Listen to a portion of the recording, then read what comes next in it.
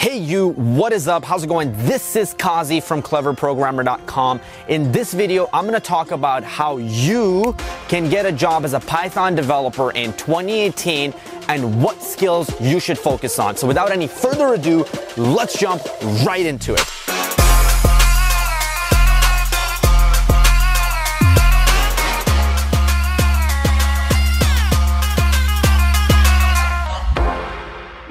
Alright, so in this video, I'm going to talk about very practical things, and I'm not going to give you just like fluffy advice. I'm going to give you specific stuff, some book recommendations as well, and what are the most important things you need to focus on so you can build your skills as well as turn it into getting a job, okay? Whether it's full-time, freelancing, whatever have you.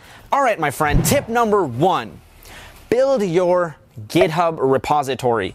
Now, does it have to be GitHub, Kazi? No, my friend, you can use Bitbucket, you can use GitLab, whatever you want to host your code online, but please don't use Dropbox or send your code through zip files because nobody wants to see that.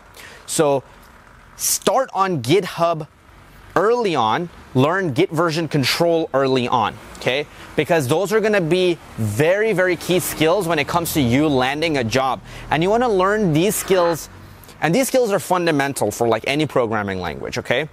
And once you learn these, this is what shows other people that you care about working with other human beings.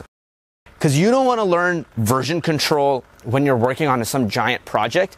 You want to be already messing up in it and learning through that trial and error while you're just a beginner. So by the time you're working on more advanced projects, you already got the Git version control and putting your code on GitHub repository down, and you can actually put some good stuff there.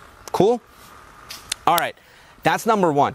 Second thing I will tell you is you should follow PEP8 style guidelines if you're writing Python code, and that you should focus a lot on making your code readable. Because this demonstrates you're not just coding for yourself, just so your head can understand it, you're coding for other people as well. Okay, think about it like this. I don't know about you, but when I am taking notes, I'm a terrible note taker, and in the meantime, I'll take these notes and they'll make sense to me. But then later when I come back and look at these notes, I'm like, what does this mean? So that knowledge that I got at one point is actually completely useless to me when I look at it later. And what do you think happens to somebody else who, like, if I can't understand the freaking notes, do you think somebody else who's reading my notes will learn from it and get knowledge out of it? Of course not, right? So take notes in a way where other people can understand them, and also you can understand it completely clearly, even if you looked at it at some point later. Because if you ever have any experience working with a project that you had to maintain for 2 weeks, a month, 2 months, 3 months, you will know, or a year, you will know how important it is to write readable code so you can go back to it and understand what it is that you were doing. Okay? Because if you don't, and you have to refigure it all out and you have to scratch it all up again, not good. And the other people who are going to be looking to hire you, the recruiter, they're going to see your code and they'll be like, this person isn't thinking about working with other people, he's just thinking about himself. Number 3, learn the skill of documentation. Your code should not just have Python in it, it should have some human language in it as well. Because ultimately you're writing code for human beings. So you need to write a lot of documentation. If you're in the United States, definitely the documentation should be in English, all right? So meaning like what each function does, what each class is doing, how is your code working, and documenting it, very important. And then having a Readme file of your GitHub repository. So how does your code actually work? And that shows people that, hey, look, this person is so considerate that he has a Readme guide. So anybody who goes to his project can immediately understand how things are working. You want to go crazy on the skill of documentation, putting your code on GitHub, and making your code very readable, okay? So PEP8 style guidelines and all of that. Some recommendations, other recommendations I'm gonna give you to improve your skill set is read other people's code, all right? Now, I don't know about you, but when people used to tell me this and I would go online and read code, I'd be like, what the hell does this mean? I don't understand any of this. What you need to do is read code around your skill level. That's what people don't tell you. Okay, so sometimes what I would do, for example, is let's say I was taking a course in Coursera, okay, or Udacity.com. These are online MOOCs, massive online whatever courses. The idea behind them is that once you're going through it, right, what you can do is, like, let's say there's assignment 1 that you're doing. There's going to be somebody in the world who's also done this assignment and decided to put it on their GitHub. You can go to that person's GitHub, and after you giving this assignment a try, you can look at how they coded it. So if they're a beginner, you'll be able to read and actually understand their code if you're a beginner as well. Don't read like some crazy advanced library, because it's not going to make any sense to you, okay? I'm going to be honest, reading some advanced people's code makes no sense to me to this day, okay? But I read around my skill level. That's an important thing. Nobody talks about it. They're just like, developers are like, yeah, just go read code. Yeah, okay, good luck. Good freaking luck just reading any code.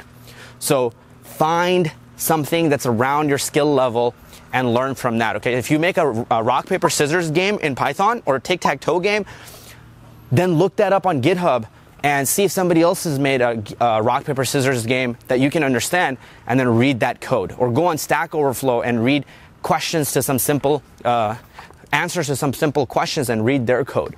So you being able to read code is a very important skill that you need to cultivate. And if you're more advanced, you know, look into Kenneth Reitz and read his code in the request library, which is one of the most phenomenal libraries in Python.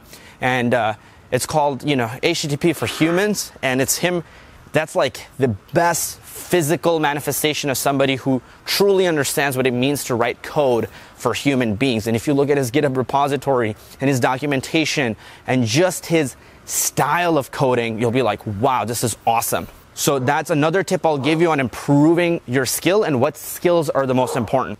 Other tips I'm going to give you are read a book called Fluent Python, especially if you're around that intermediate level. Almost died there, actually. Read books on this, because a book like Fluent Python will teach you a lot of Pythonic code. So this way you don't just look like somebody who was developing yesterday in C++ and decided to work in Python today. That shows your ability with Python. So for example, you know, instead of using regular lists for something, you can use list comprehensions, okay? Somewhere where you need to use a generator or yield instead of wasting a lot of your speed of your code by not using a yield or a generator. A lot of these more advanced skills you're going to learn through something like, you know, more advanced books. So read something that gives you the ability to write more Pythonic code. Tip number 23. I lost count at this point, okay?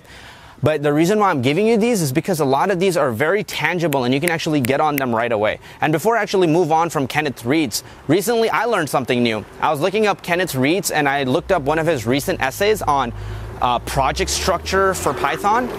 And he talks about how should you structure your code. And he said something about Django that I actually didn't know. And he says a lot of Django developers create their repositories in the wrong way and it causes a lot of confusion and poor naming conventions. So he gives this tip on how to not do it. I'll actually put it right over here, the screenshot of the essay that I read.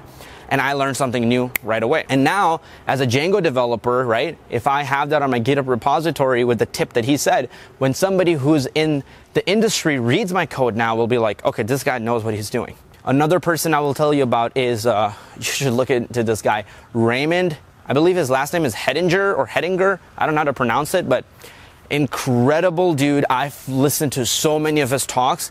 Fascinating, entertaining, incredibly intelligent, and just the way that he speaks is just so eloquent. And he will like make you laugh and show you like really Pythonic stuff. And he's one of the people who's added so much to the Python library and so many powerful contributions to Python. You should listen to his talks and definitely listen to his one on transforming code and like it's something like transforming code and idiomatic Python. Okay, so I'll put a link to that somewhere in this description, in the YouTube description, so you can watch that video there. Learn from that and actually then go back to your code and actually turn it into more and more Pythonic code. Put that up on your GitHub repository.